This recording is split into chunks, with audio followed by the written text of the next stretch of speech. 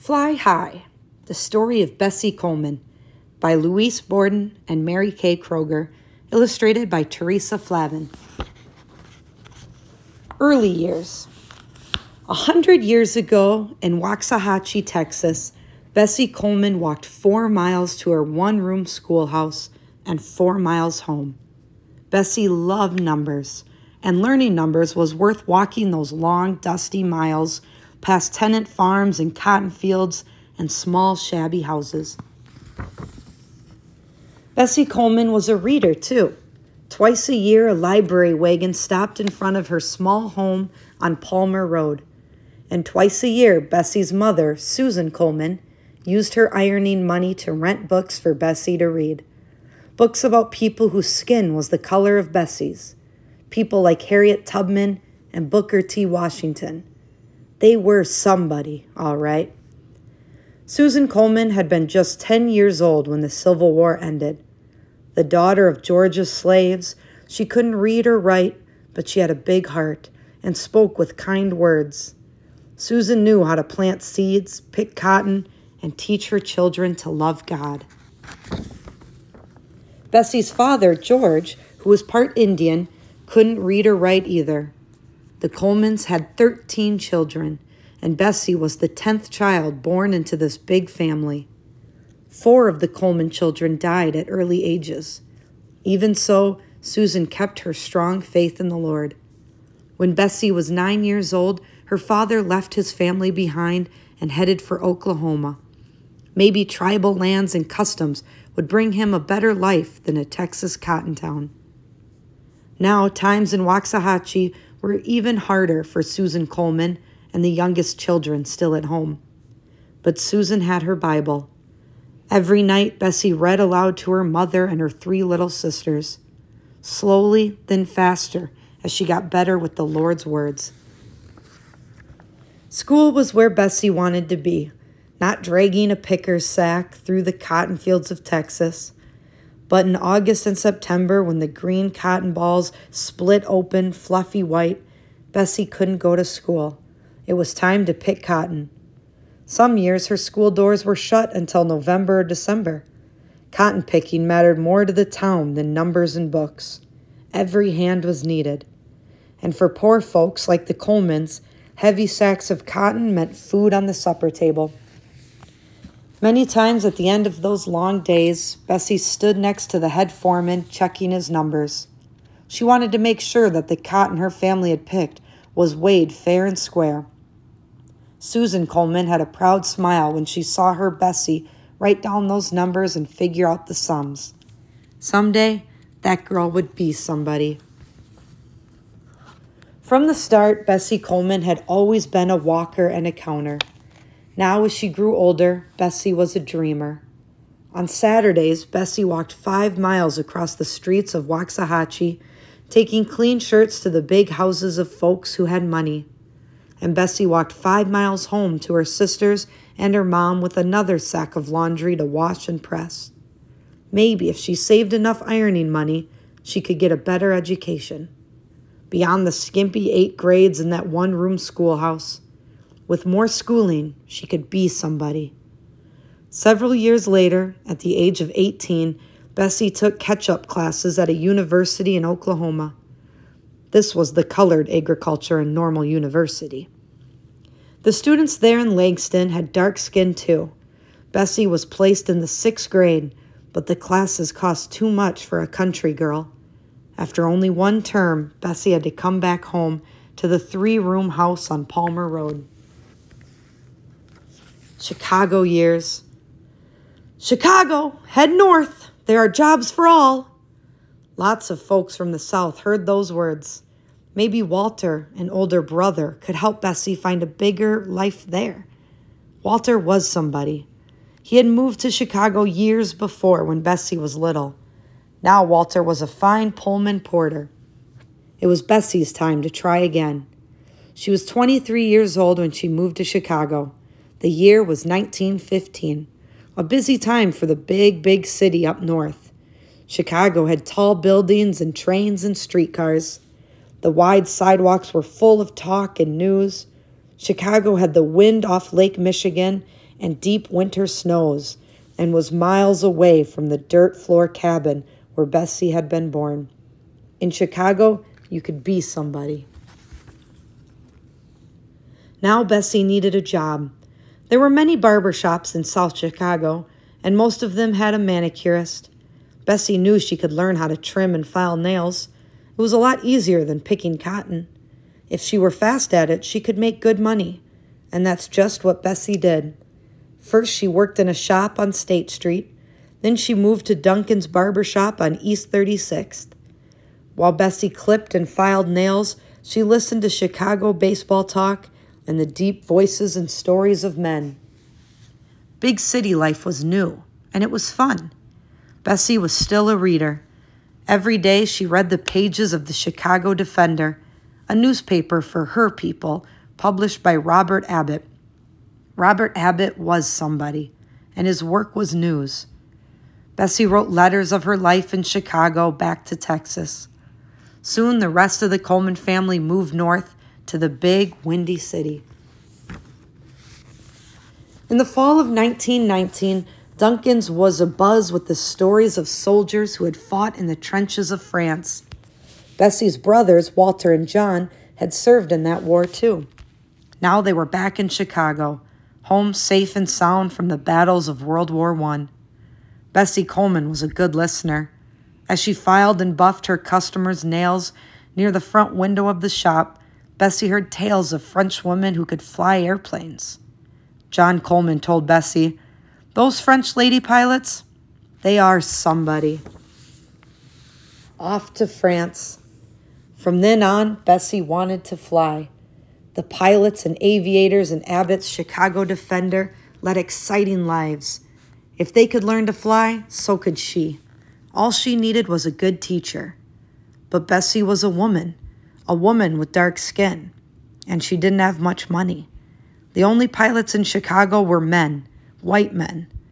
Not one of them would teach her to fly a plane. But Bessie Coleman, who had walked 4 miles to school and back to learn her numbers, who had walked 5 miles and back to earn money, didn't give up her plan to learn how to fly. Someday, she would be a somebody on Chicago's South Side. Robert Abbott would know a teacher. Robert Abbott was the man to see. "You can learn to fly in France," Abbott told Bessie. "If you earn some money and learn to speak French, then I'll help you find a flying school." Bessie worked and saved and saved and worked. One day, she placed a toy airplane made by a neighborhood boy in the window of Duncan's barbershop. Bessie Coleman told herself, "Someday, I'll be a pilot, small step by small step." To make better wages, Bessie left the barbershop to work in a chili restaurant. Now that she had more money to put in the bank, Bessie signed up to take French classes on Michigan Avenue. Bonjour, au revoir, c'est la vie.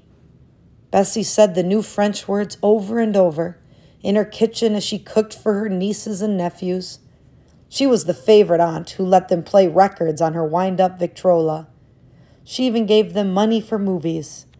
Young Arthur and Marion and the other Coleman cousins thought their Aunt Bessie was the best aunt in town. On a November day in 1920, Bessie boarded the SS Imperator from a New York City pier and sailed for France. She had her passport in her pocket and some money from her friend Robert Abbott. Bessie Coleman was 28 years old. In a small town near the Somme River, 2 Frenchmen ran a famous flying school. Yes, they would teach Bessie how to fly. For 7 months in a country far from the cotton fields of Texas, Bessie walked 9 miles to the airfield and 9 miles home to the village of Rue. She had no friends to help her, no family, but she wanted to learn to fly. And fly she did, just like the pilots in the news stories of the Chicago Defender, just like the pilots in the United States, who were men and who were white. Bessie Coleman learned the same skills that they knew with courage in her heart. Now Bessie knew all the words, in French and in English, for the parts of the small plane she was learning to fly. Cockpit, rudder bar, stick, and struts. She heard the stories about other pilots who crashed their fragile planes, who sometimes lost their lives. But still, she kept walking those long miles to the airfield. 9 miles to her French biplane, whose wings were made of cloth, and 9 miles back to her room in Rue. She would fly high and be somebody, and tell others of her race that they could do the same thing too. On June 15th, 1921, Bessie Coleman put an important piece of paper in her pocket, an international license to fly. It was the very best license to have. With it, Bessie could fly anywhere in the world. Nobody could say, "You're a Negro woman, you can't fly." Bessie then headed to Paris and bought a fancy leather coat. Now she was an aviatrix, a très chic aviatrix. Back home in the USA. That September, Bessie Coleman sailed back to New York Harbor. Now she was news, front page news. African American newspapers all over the country had stories about the first person of their race to learn to fly. Always waving, always smiling, Bessie Coleman was an aviatrix with spunk and style. Eager to improve her flying skills for future air shows, Bessie returned to Europe the next February. For 6 months, she took more lessons in France, Germany, and Holland. Tailspins, banking turns, figure eights, looping the loop. Then she came home to the U.S. to perform all those daring stunts.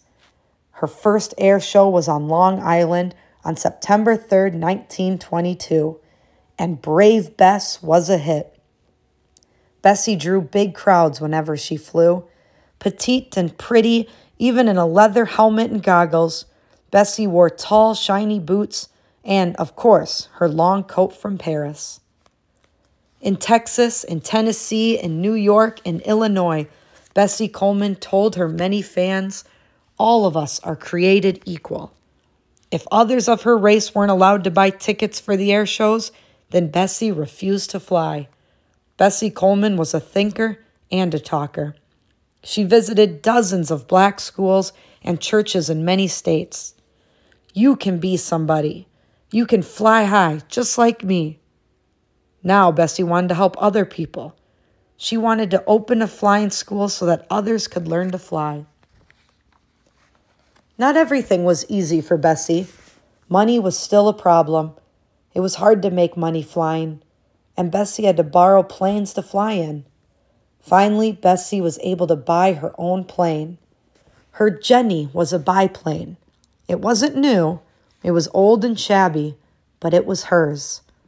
Then Bessie was in a terrible crash in California. Shortly after takeoff from Santa Monica, the Jenny's motor stalled. In the 1920s, engine failure after takeoff was a common occurrence. The crash of Bessie's plane was the 4th such crash in the Los Angeles area in less than a month. And she nosedived to the ground. Bessie was in the hospital for 3 long months and didn't fly for a year. With the loss of her own Jenny, Bessie again had to borrow planes for her air shows. Most of the planes were old and not very safe. Bessie knew that flying was a risk, but she thought it was an important risk to take on behalf of her race.